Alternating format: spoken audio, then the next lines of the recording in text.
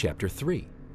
The Lord said to me, "Go, show your love to your wife again, though she is loved by another and is an adulteress.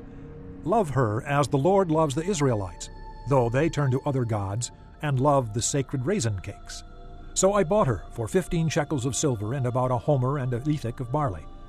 Then I told her, "You are to live with me many days. You must not be a prostitute or be intimate with any man, and I will live with you. For the Israelites will live many days without king or prince, without sacrifice or sacred stones, without ephod or idol. Afterward the Israelites will return and seek the Lord their God and David their king. They will come trembling to the Lord and to his blessings in the last day."